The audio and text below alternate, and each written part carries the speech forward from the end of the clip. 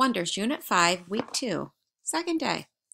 Our central question, remember this week, is how do shared experiences help people adapt and change? Our genre this week is historical fiction. The story we're going to read is called The Day the Rolettes Got Their Moxie Back. Historical fiction has events and settings that are typical of the time period in which the story takes place. They have characters who act and speak like the dialect of people from that place in the past. So when we are going to explain why this story is historical fiction, make sure you're telling me why it is fiction and why it is historical. Let's read the story. You can either listen to me read, or you can go on ConnectEd and read it yourself. The Day the Rolettes Got Their Moxie Back. Read about how a family comes together during a period of great hardship in the United States.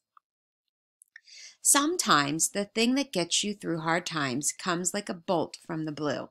That's what my older brother's letter was like, traveling across the country from a work camp in Wyoming. It was 1937, and Ricky was helping to build facilities for a new state park as part of President Roosevelt's employment program. Though the program created jobs for young men like Ricky, it hadn't helped our dad find work yet. I imagined Ricky looked up at snow-capped mountains and sparkling skies, breathing in the smells of the evergreens as his work crew turned trees into lumber and lumber into buildings. It almost made an 11-year-old weakling like me want to become a lumberjack. Back in our New York City apartment, the air smelled like meatloaf and cabbage. Dad sat slantwise in his chair by the window, obviously trying to catch the last rays of sunlight rather than turn on a light. My older sister Ruth and I lay on the floor comparing the letters Ricky had sent us.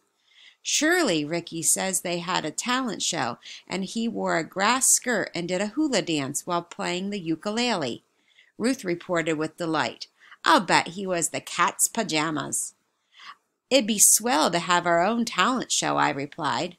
Should I start sewing grass skirts? Mom asked from the kitchen, which was just the corner where someone had plopped down a stove next to the sink and an icebox. Now come set the table, dinner's almost ready. Dad stayed where he was, sullen and spent. Any jobs in the paper? Mom asked, her voice rich with sympathy. Dad shook his head. No. He had worked as an artist in the theater for years, but most productions were still strapped for cash. Dad sketched posters for shows that did get the green light just to keep his skills sharp. He even designed posters for Rolette's Follies with Ruth and me depicted in watercolor costumes. For dinner, Mom served a baked loaf of whatever ingredients she had that worked well together. From the reddish color, I could assume that she had snuck in beets. I guarantee you'll like these beets, she said, reading from my frown. It's beet loaf, the meatless meatloaf, she sang as she served up slices. Ruth fidgeted in her seat, still excited about the talent show. Though calm on the outside, inside I was all a twitter too. Over the next week, Ruth and I practiced our Hawaiian dance routine. Our parents worried about heating bills as cold weather settled in. One Saturday, my father decided to grin and bear it and grab some hot coffee at the local soup kitchen, where he hoped to hear about available jobs. Ruth and I begged to go along. Since the kitchen offered donuts and hot chocolate on weekends, he agreed. Most everyone in line was bundled up against the cold. Many of us had to rely on 2 or 3 threadbare layers. Like many other men, Dad bowed his head as if in shame. The line moved slowly. Bored, Ruth began practicing her dance steps. I sang an upbeat tune to give her some music. Around us, downturned hats lifted to reveal frowns becoming smiles. Soon, folks began clapping along. Egged on by the supportive response, Ruth twirled and swayed like there was no tomorrow. Those girls sure have moxie, someone shouted. They've got heart, all right, offered another. Why, they ought to be in pictures. With performances like that, I'd nominate them for an Academy Award, a woman called out. Those are my girls, Dad declared, his head held high. Everyone burst into applause. For those short moments, the past didn't matter, and the future blossomed ahead of us like a beautiful flower. I couldn't wait to write Ricky and tell him the news. So as you can see in the story, there are some hardships going on that people had to deal with, just like we are now. A lot of people are out of work, and things are getting difficult for people as we have to stay home. So this is historical fiction because you can see it was set in 1937, but it is something that could really happen, although we're not sure if this really did happen, so that's why it is fiction. But all of these things could happen, and it happened back in 1937. Our first comprehension strategy is to make predictions. As you read, you should be making predictions so that you can tell what's going on. We can see from the title that how the day the Rolettes got their moxie back, that the main characters in the story will be the Rolettes. We might not know what the word moxie means, but the story will probably have some positive endings since the Rolettes will get something that they have been missing. So that's usually a way to say that it's going to end in a positive way. The main comprehension strategy is compare and contrast. Let's take a commercial break and watch a short video. Go ahead, Pump 5. Pay when you're done. Surprise! It's time to play Name That Text Structure. We're the only game show that shows up wherever you are and asks you to name that text structure. Oh yeah! All right, ma'am. Are you ready for your passage?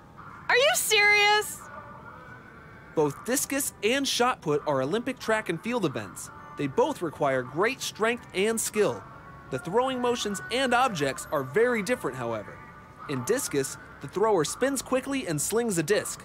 Shot putters will glide and hop into their throws, and they throw a heavy metal ball. Okay, ma'am. Now, can you name that text structure? Is it compare and contrast? Why do you think it's compare and contrast? Compare and contrast usually tells us what's the same and what's different about a subject. So here, we learn how discus and shot put are both Olympic events. Uh-huh. Yes. Go on. But also how they throw very different objects and use different throwing styles. The passage even uses the word different. Pump 5, is that man bothering you? Compare and contrast is absolutely correct. You've done it. You've named that text structure. Oh, yeah. What do you have to say? This is fantastic. Does this mean my tank of gas is free? Free gas? What are you talking about? My prize. What's my prize for winning the game? Oh, Pump 5. go, go, go! Run away! Run away! So let's compare and contrast our characters. We had Mom, Dad, Ruth, and Shirley. And if you take a look at dinner at the Rolettes, Mom is singing, she's trying to make the best of things. Dad is sullen, which means very sad. He shakes his head and he's very tired. Ruth is excited, she's fidgeting, she's dreaming about a show. Shirley is quiet, but she is excited and she's dreaming of the show. Remember, the show is the talent show. So we can see how everybody is dealing with the situation in their different ways by comparing and contrasting them. Our vocabulary strategy are idioms. An idiom is an expression that cannot be defined by the words in it. Some common idioms that we might hear are raining cats and dogs, or have a frog in your throat, or it's a piece of cake. So in our story, we have some idioms: the cat's pajama, get the green light, grin and bear it, like there was no tomorrow. And the very first idiom that we have is a bolt from the blue. So when we think about a bolt, we think about lightning and how quickly and unpredictable it can strike. So letters like this came out of nowhere, so that's what this idiom is. So I'm going to pause for a short video on idioms. We speak student. Idioms a la shmup. You may have been asking yourself, when will I finally outgrow the need for shmup? The answer? When the cows come home. On a bunch of flying pigs. Yeah, we said that. An idiom like a lifetime of painless homework is a whole load of nonsense. It's never gonna actually happen. An idiom is a phrase that means something completely different from how it sounds. If idioms were taken literally, well, we'd all be very confused and disappointed. Idioms are kind of like slang in that they usually have some historical origin. So maybe one time someone said this phrase, and in that precise instance it made some sense, so more people started saying it, and now it makes zero sense and sounds sort of weird, but we still say it. Anyway, so if somebody says something that seems totally dumb, they might actually have an excuse. They might just be using an idiom, like one of these common ones. A piece of cake is something that's really easy to do, like eat a piece of cake, and another, even when we sort of feel like puking. Bring it on. Letting the cat out of the bag is when someone spills a really big secret, which really sounds a little more dramatic than a cat that's in the bag. A cat in a bag just sounds like a great YouTube video. There's also the elephant in the room, as in that huge thing that everybody's thinking but nobody's saying, like that awkward Thanksgiving dinner when everyone knew Aunt Judy and Uncle Bob were getting a divorce. Biting off more than you can chew is getting a little overexcited and committing to too many things and ending up crying at 4 a.m. doing a group project all alone. Oh, and still having brand practice in 3 hours. To kick the bucket means to die. So maybe the bucket was filled with scalding acid or something. Yeah, that'd be bad. Keeping an eye on somebody. Well, that's just watching over them.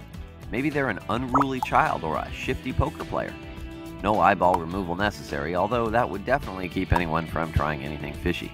And plenty of fish in the sea is what we tell our friends when they go through a nasty romantic dumping. There are plenty of other eligible bachelors or bachelorettes without literal fins. And there's plenty more where that came from. Break a leg, hit the books, miss the boat, on the fence, pulling wool over someone's eyes, and the list goes on. We suggest warning people before you invent any new ones. Send them to us anyway, and we'll shmup them for you. Subscribe to check out more equally fantabulous videos. You should see the subscribe button just below this one. If you're having trouble locating it, we recommend you watch our video, How to Find the Subscribe Button.